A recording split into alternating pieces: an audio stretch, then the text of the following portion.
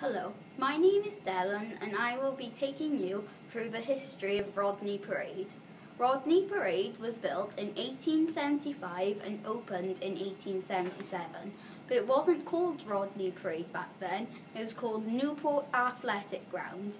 It was part of Newport RFC, where the best sportsmen from around the world would play all kinds of sports such as tennis, squash, and eventually they would play rugby. In 1912, Newport were playing against South Africa. They brought with them their lucky mascot, Springboks. They planned to give it to the team who beat them. They were expecting to give it to England or maybe Wales, but to their surprise, they were beat by Newport. The mascot still hangs up in a display today. In 1963, Newport RFC were playing against the New Zealand All Blacks.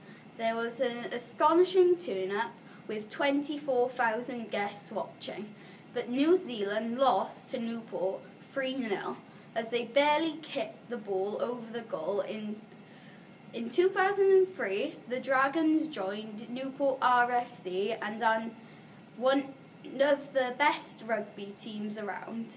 In 2011, a new modern building was built for Newport RFC. Thank you for listening to my brief history of Rodney Parade.